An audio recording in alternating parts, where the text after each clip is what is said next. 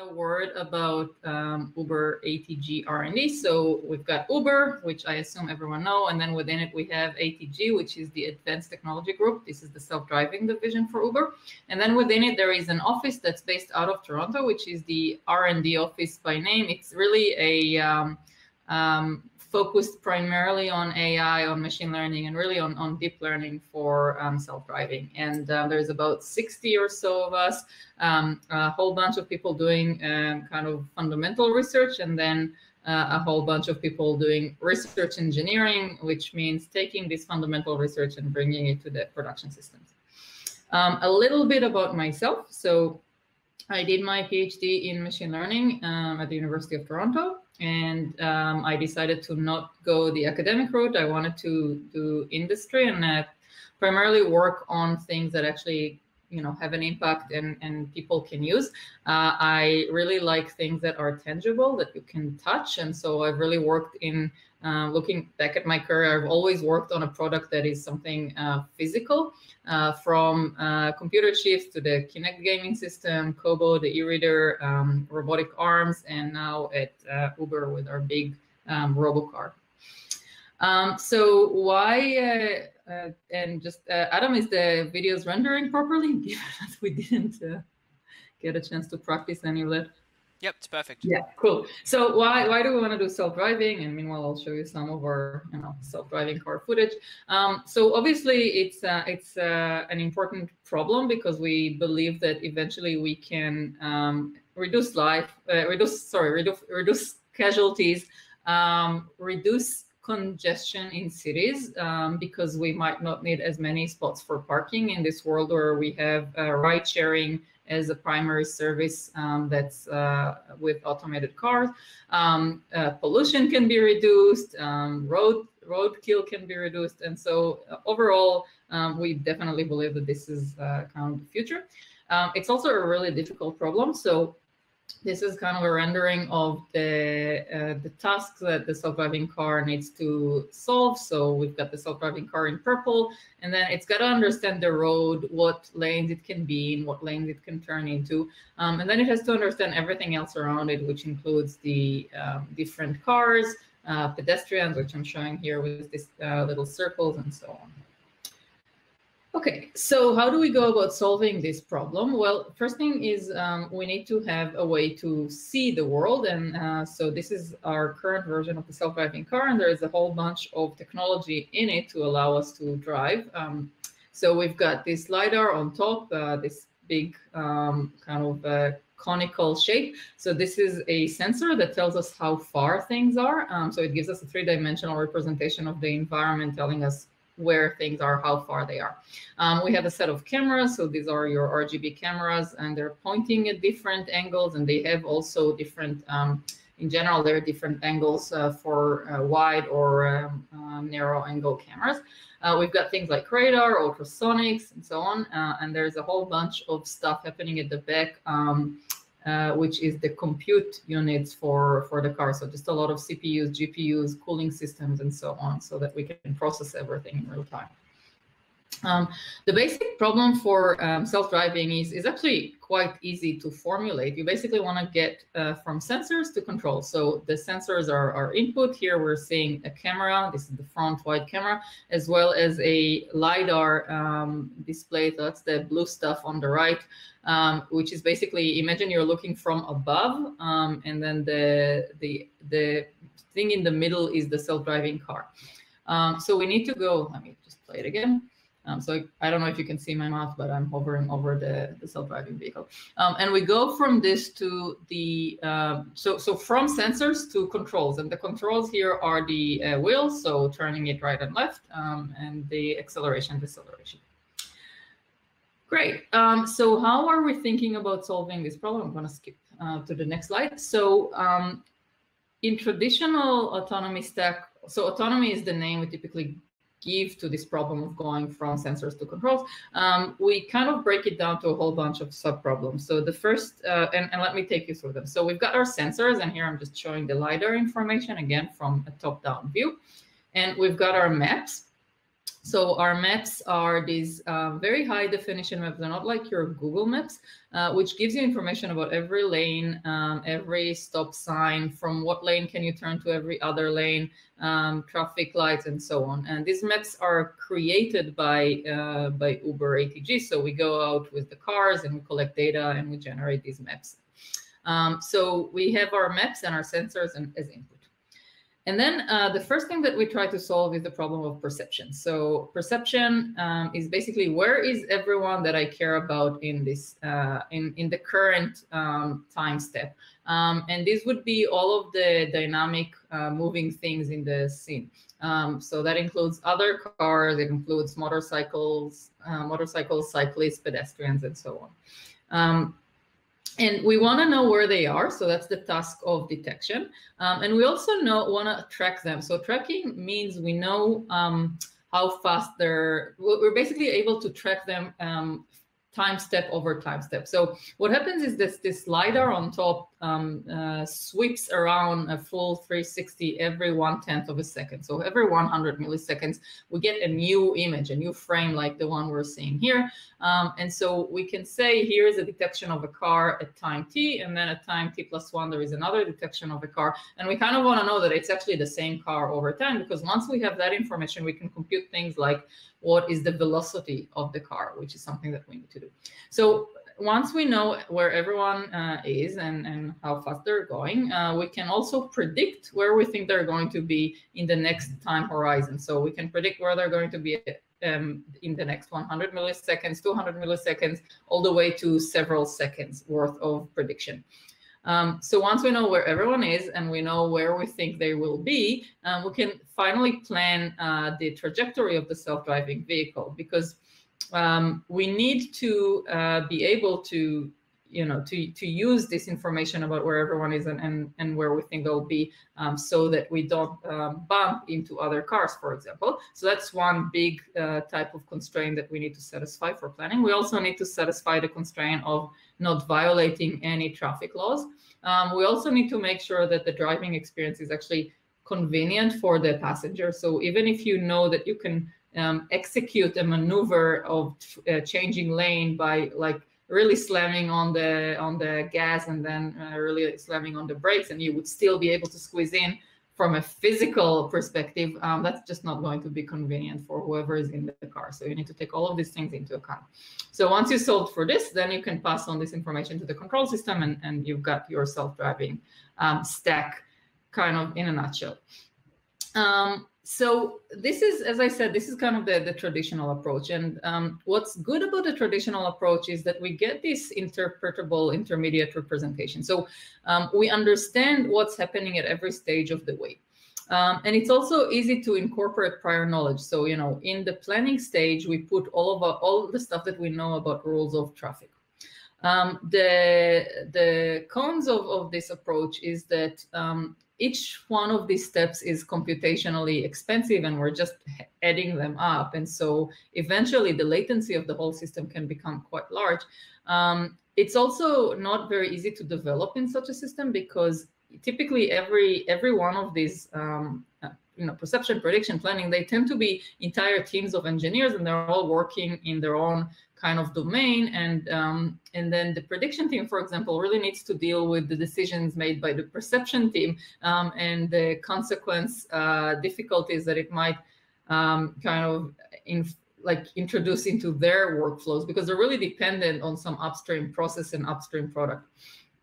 And then when the perception team comes and changes something, maybe the prediction team will need to make a huge change in their stack, because this thing has a flow to it as a pipeline system. And one of the biggest problem with this approach is that what you're training is not actually you say you're training a perception algorithm, right? The task that you're training it for is not actually self-driving, which is what we really need the whole system to perform. Well, you're training it to detect pedestrians and motorcyclists and cyclists in a frame. Now, if what we know from like just driving is that not all cars in our field of view are as important, right? The most important ones are either the one that's right in front of us in the same lane as us, or to our sides, or the ones that are coming towards us, and things that are moving faster are more important. Things that are far away or behind us are not as important. But when you're training a system to do detection, you don't really have a nice way of telling it that, not all things are created equal. And so what you might think from an engineering perspective is, oh, okay, so I need to start putting some importance weights on where in the scene I'm detecting objects. And basically what you're saying is, I want to learn what's more important, right? And so rather than hand tweak it. And so this is why you'd like the signal to come all the way from the driving itself to teach you what is more important, as opposed to trying to put it down in rules and kind of hard coding it. But you don't really have access to this information when you're training your perception system. So what we're trying to build is basically an end-to-end approach that takes the benefits of having one neural network that we train end-to-end. And as I said, this is kind of a problem that really lends itself to a machine learning setup, because you have input, maps and sensors, you have output, which is the control. And you have a lot of examples of how to go from the input to output. Basically, you get these examples by sending people out to drive. So it's actually quite easy to collect labeled data in that sense.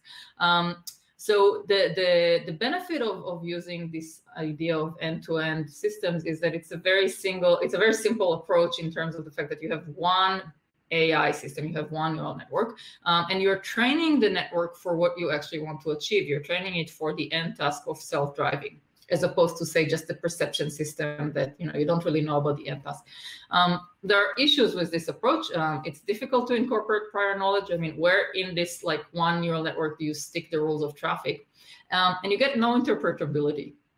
So let's say that you've trained this huge neural network end to end, and now it goes and does something really weird. You have no idea why. Is it because it never was aware of the fact that, say, there is a car in front of it, or was it aware of the car in front of it but didn't predict well where the car was going, or did it do all these things really well but the planning stage was flawed? Or maybe, because it's a neural network, it's a black box, it doesn't have any notion of this sub component, and it's just doing something completely different. So you really can't explain what's going on. And this is a big problem for validation, for safety, and for fixing any issues that you come across. So the approach we're taking is this idea of an interpretable end-to-end network, or neural motion planning is one way of calling it, where you're basically doing all of these things in one neural network, but you're also getting these intermediate representations. And so because it's one network, you do get the lower computational time. Like, you can share a lot of the computation. You can incorporate prior knowledge, because you're kind of forcing the network to have these subcomponents, and you can inject them at the right place. It is end-to-end trainable, so it's easier for people to work on it, and you don't have these cascading pipeline issues. You get your intermediate interpretable results, because that's how you kind of construct the network, and you are training everything for the end task. So even if you're training your detector, the signal of errors and so on comes from how well is the system driving as a whole. And so in terms of our progress on this problem, we're working on it from the research perspective, as well as from the productionization perspective. So right now, the system that we have in the production pipeline does the joint perception and prediction. So we've kind of combined 2 out of the 3 components.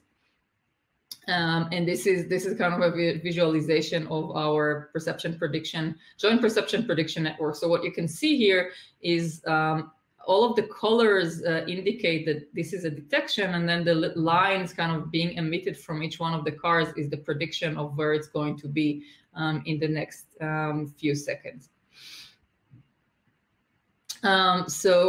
The next step is to have all of it as one system, and we've published a whole bunch of papers about how to do this end-to-end interpretable neural network. And I think I'll show you one recent example. So this really was just published, I think a couple of months ago, if at that. So this is a network that does, so you can see that it does the detections because we've got these little squares around the cars. It does the prediction. We have these little trajectories from each one of the cars, and it also does the motion planning in the sense that, so you can see the self-driving car in the middle kind of planning its route. And one of the ways it's planning it is by also estimating, so these like rainbowy things, where are other cars most likely to be? Where is a good place for the other cars to drive? So just moving on to some other cool stuff that we're doing at the lab. One of the things that people often ask about is like, are the cars communicating between each other? So at this point, of course, we don't really have a fleet of vehicles that are driving out there, but we hope to have that when the time is right. And obviously, cars can share information so that the driving is overall better. And on the left here, you see a really good demonstration of it. So we've got the car coming from the left, and it doesn't in its field of view see that there is like a little kid that's about to run into the road, but the car on the top can see that little kid. And so it can send some sort of information to the car to tell it, there is a pedestrian there that is occluded right now from your point of view, but I can see it. So take that into account. So the big question about this type of technology, so vehicle to vehicle, is what is the information that you're going to be sending? Because you can send, for example, one simple solution is to say, just send the detections, right? So it's very limited in scope, and it doesn't give you the full information, but it gives you perhaps the most important information. The other thing you can say is oh, just send me everything that you see. Just give me, like, don't tell me in what coordinate in space there is something. Just show me the image itself that you're seeing and let me do my own processing of it. But so it's more full, like, for example, maybe the car is misdetecting something, but with all of the visual information, everyone will be able to more correctly do the detection. So you're not losing any information in the transmission, but also it's in terms of the amount of network you need to you need to transmit more information over the network, which is obviously wireless. So that becomes maybe too computationally or from a transmission point of view, it's too much, and also computationally in terms of having to deal with all that much more sensor information for the car to process. So this work is really about, like, how do we get clever about what kind of information we're transmitting. And on the right here, what you're seeing is basically we've got like these 4 self-driving vehicles, and they're all kind of sharing information amongst them, and you can see the visualization that they're getting each one individually by augmenting some of their native information with what they're getting from the other cars. Another thing that's super critical for systems like ours is to be able to properly test them. And although we have our own kind of track where we do on-road physical testing, we also want to be able to, before we go out to the road or to our track, to do a lot of off-board simulation as a way of basically testing our product. And in order to do that, you need to have a really, really good simulation system, and that's one of the things that we're working on. And one of the big questions in proper simulations is, how do you simulate sensor information? So sensor information, in this case, we're showing you some work that we've done on simulating LiDAR information. And once you simulate LiDAR, you can basically create scenarios that are much more challenging than what you might have from your existing data captures. And they have the correct sensory information so that you can really test your system end to end. Most simulation systems don't actually work like that. What they do is they assume like a perfect world that is like artist rendering based, and they use techniques for simulating the sensor information based on that simulated world. But we don't believe that these simulations of sensors are good enough. So our sensor simulator is based on learning how to simulate information from real data. Okay, and then a little bit of preliminary work on camera simulation. So here, it's pretty obvious which car is simulated, but the important thing is here is that, again, like the environment is completely real and photorealistic as a result. And so you're not suffering, like you're training your network on something that is real. And also the car itself is primarily based on non-simulated, non-artistic rendering type of visualization. And we're still working on things like, the shadows and all of that. But this allows us to really rapidly develop challenging simulations that are realistic from the point of view of the neural networks. And so, because the real problem with simulating these things by artistic rendering is that the information is not actually what you see in the real world. It might be very convincing to you as a human looking at it, it's like one of these video games, but it's actually very different in terms of its physical properties. And so it doesn't translate well to train a system on a fully simulated environment and then take it out to the real world. So we really are pushing on this area of realistic simulation of sensor information. I'll just touch briefly on some of the challenges that we're seeing when we're taking research to engineering. So, and that's effectively my team. So the way we structure our office is we have a team of researchers who are basically working kind of in isolation outside of the production system. And then whenever we think that there is an algorithm that's really ready for production, then my team, which is kind of like the connective tissue between pure research to pure engineering, kicks in, and we help take these models into production. So it's people who have a lot of background in machine learning as well as software engineering at production level. So some of the challenges we have are things around, first of all, the data wrangling. So we have tons of data. It's very complicated sensor data. So, the LiDAR and the cameras and all that, the maps, the labels. So bringing it all together so that you can create effective training sets for the neural networks.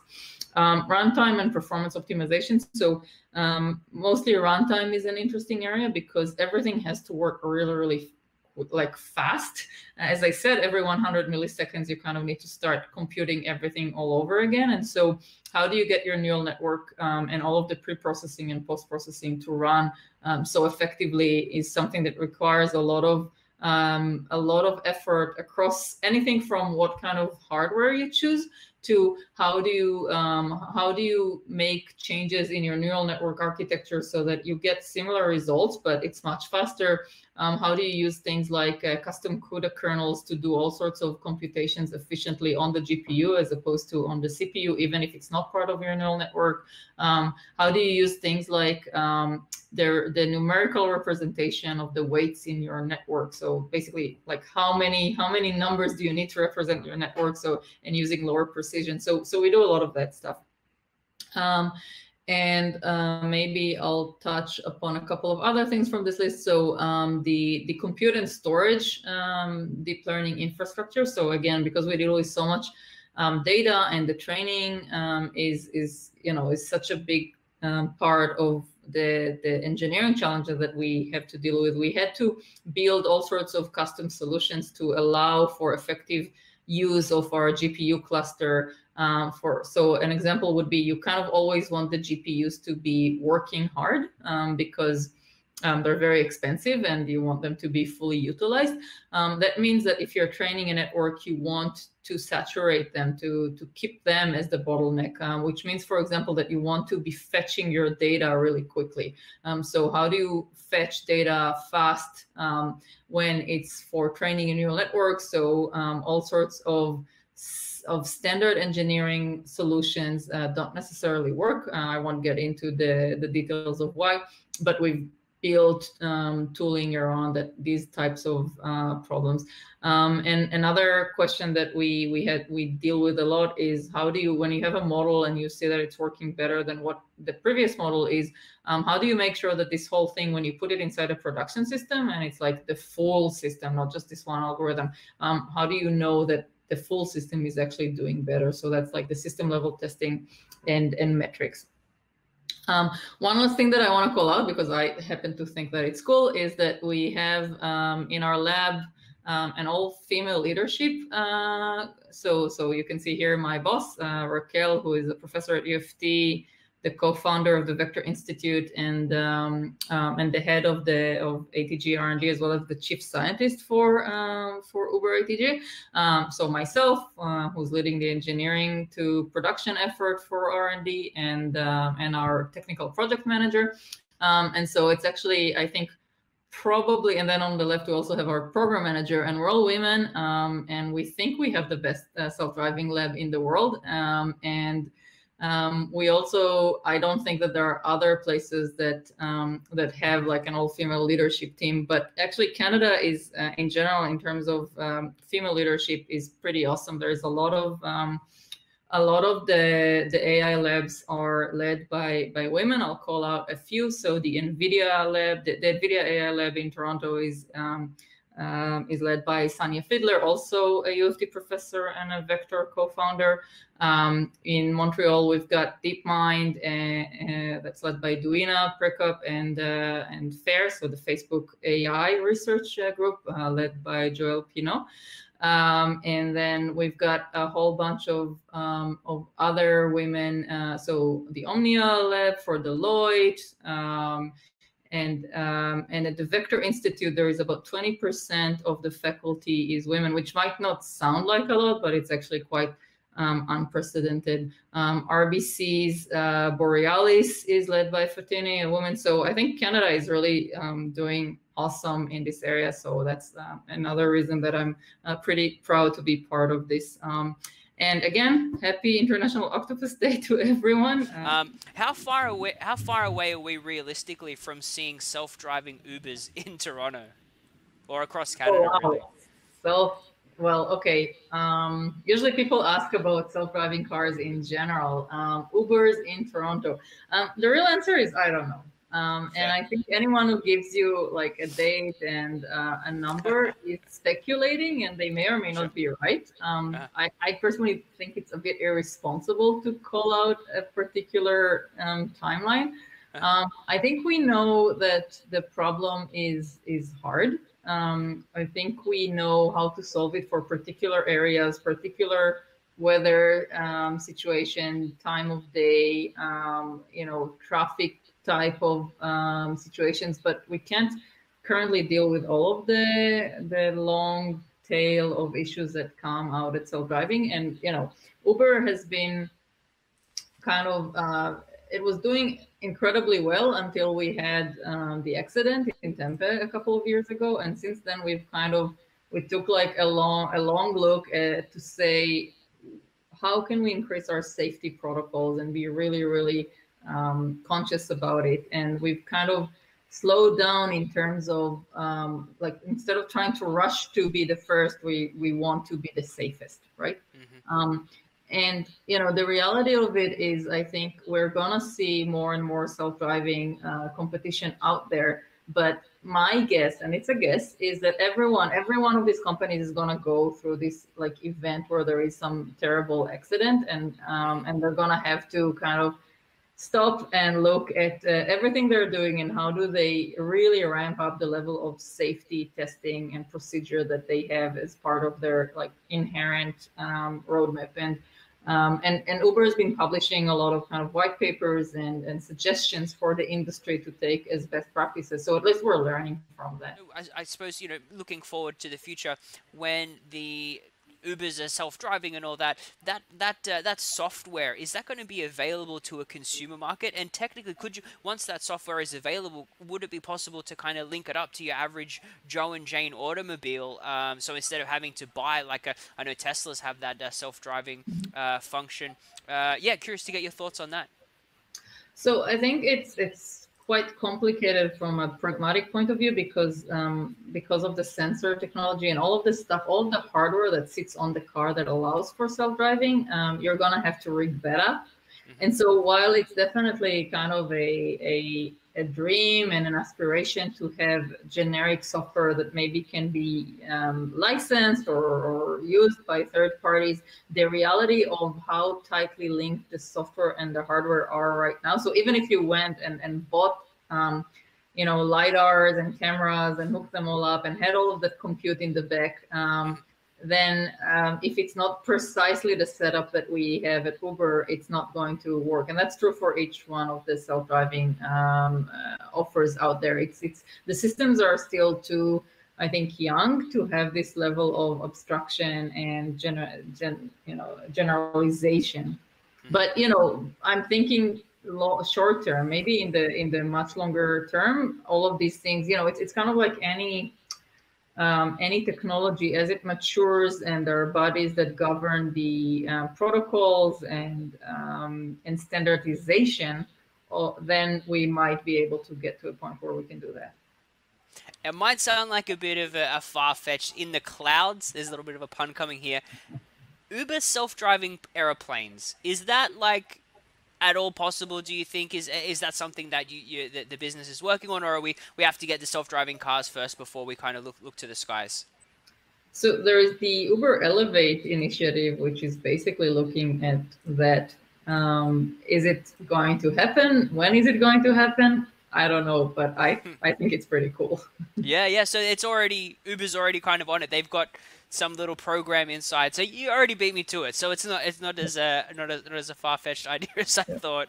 That's awesome. I think, look, companies like Uber and Google, certainly innovating, and it's up to these types of huge enterprise tech businesses to drive us forward. I think innovation, comes from businesses like this, and I'm super excited to see what's happening out of the ATG, and I'm totally for that group and the culture there, all the women and the work you guys are doing. It's awesome, and really putting Canada on the map, I think, in that AI space for sure. Philip has asked, how much power does the LiDAR systems use? Do you think you will no longer need the LiDAR system eventually? If so, when? Okay, so if you're talking about actual, watts, I don't know. I'm not a hardware person. Will we eventually not need them? So I think the hope is to not need them because they are a pretty expensive piece of technology. And they make it such that it takes it away from being a consumer product. Now, Uber doesn't care about that per se because, we're going to have our own fleet. But I think for people who want to buy their own self-driving car, that's like an expensive addition to the bottom line. The reason that most companies use it is because it's the safest option. So we know that. So again, we need the LiDAR to determine how far things are. You can do it through camera, or more precisely through several cameras. So you're using the fact that you have multiple cameras in order to compute how far something is algorithmically. So this is the depth estimation problem, that you can do it with two cameras. This is how we know, like we have two eyes and we use the mismatch between what we see in order to compute how far things are. But a LiDAR detects it directly. And every time you go through an algorithm, you add another kind of uncertainty and ambiguity to your measurements. And most self-driving companies feel like this is an unnecessary risk. That being said, we're obviously working on technology that will eventually help us, consider whether it's really crucial to have a LiDAR or not. Tesla doesn't have a LiDAR, but Tesla also is not currently doing the full self-driving. They're doing like assistive technology, in the sense that in all sorts of situations you can do it, but in many other situations you can't, and you're supposed to sit behind the wheel and pay attention. Yeah, there was a story recently about that guy who fell asleep behind his Tesla, wasn't he? And he got pulled over. Like, mate, you can't just sleep in your car. You still got to keep your hands on the wheel, kind of thing. So yeah, I thought that was really, really funny. All right, thanks for that, Philip. And another one from Philip. I love it. He said, "Do you mind telling us a little more about how your labeled data set look? How is the data stored?" Sure. So we label the LiDAR information. We label the. So let's talk about the camera data. Like, I can't label all the information, obviously, but let's talk about camera labeling. So you decide. So I'm going to keep it relatively high level. So you decide on a certain sampling frequency. You're not going to label every single frame. And then you have to decide on a policy. So what exactly does it mean when I say label every person in an image, right? If the person is occluded by something, is there a person there or not? Are you marking, where the person is, or just what you see of the person. And so all of these things they fall under the policy, and we have pretty complicated and comprehensive policy documents. And then you need to decide, are you going to label a person by a bounding box, or are you going to actually do the outline? And again, one is obviously fast, one is obviously more accurate. You can start thinking about using the results of trained algorithms to simplify and expedite the more expensive type of labeling, so you can have like a human in the loop kind of solution.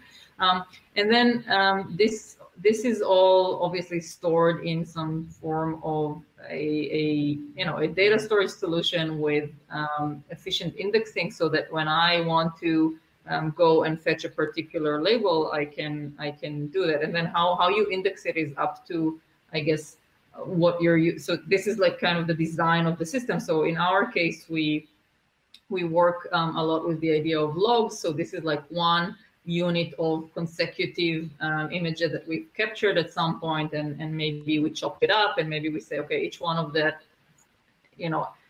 segments of however many seconds is one unit of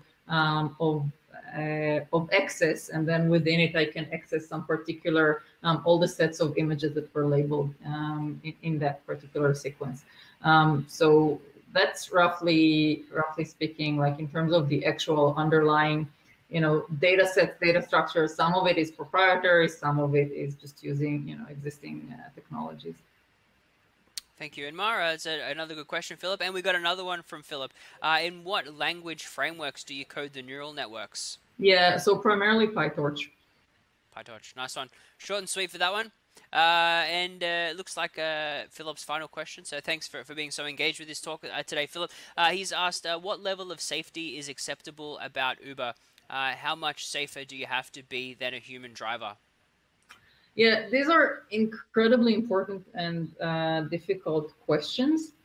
I don't know that we currently have a particular number that we're targeting. There is just a lot of policies and things. It's more like one of the things that Uber has also kind of proposed is, here are the set of types of challenges that you need to basically pass. So, a system needs to show that it can pass all of these different situations, different types of intersections, different types of,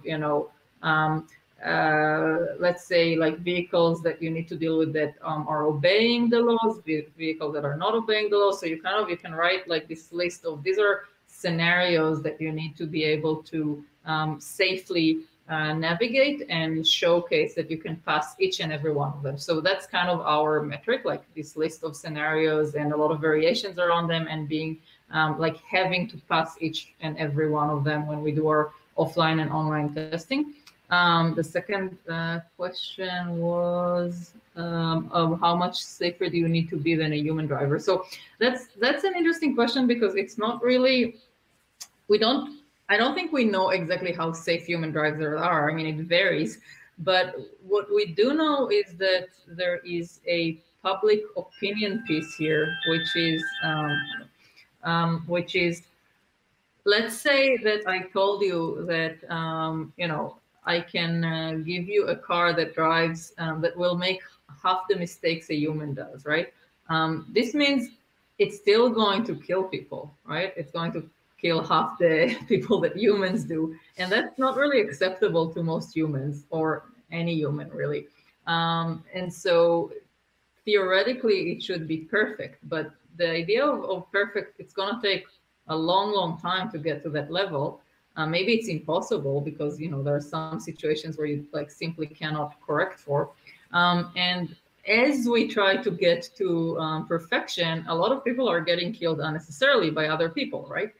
Because maybe if we did have this 50% better self-driving vehicle, we would not have as many casualties. So I think we really need to go through this exercise of having people think this through, so that they realize that it's okay to have a world where, in part of your regular reports of accidents and casualties, some of them are done by self-driving cars. And until we get to that point where it's acceptable, we're basically going to have to wait until we're perfect. And meanwhile, a lot of people die unnecessarily. So to me, it's more of like public awareness and understanding and thinking through this so that they allow for non-perfect self-driving solutions. Yeah, two things I want to kind of piggyback off that. I think it kind of comes down to the ethics and the kind of consumer understanding of, hey, we've got these self-driving cars, and yeah, super interesting there. One other thing I wanted to say too, I think the biggest test for a self-driving car is going to be how far it gets around the Nürburgring. If there's any car fans out there, the Nürburgring is this giant track in Germany, I think it is, and it's the test of a car's performance. But anyway, I'd like to see an Uber racing car one day. The final question we've got looks to come from Ali. He asked, I was wondering how you handle relations of different team results in the end-to-end approach among different teams. For example, the prediction team results will affect the planning section of the network. Let's kind of break this question up into a few things. So he said he's wondering how you handle the relations of different team results in the end-to-end approach among different teams. For example, the prediction team will not affect the planning section of the network. How do you deal with these problems? So I'm just reading it to the end, and it says in the traditional approach, it was easier because of independency between different teams. So I would argue it's harder. And it's harder because what you do in the perception team affects the prediction team, but they're completely isolated. And so not completely isolated, but okay, let me step back. Let's say that you are part of the motion planning team, and you want certain things to happen. You want certain information to pass from the prediction team. Your only option is really to go to them and ask them to do that, and then they may or may not put it on their roadmap, and then you're waiting for it, and maybe the stuff that they're outputting, because they don't really know that much about motion planning, ends up not being that relevant for you. So there is like this independence also means that the handshake is weaker between the teams, whereas we're basically thinking, oh, it's like one group of people working on this network. So so that should alleviate, and we also think that it might not require as many people to work on this, because it is, at the end of the day, one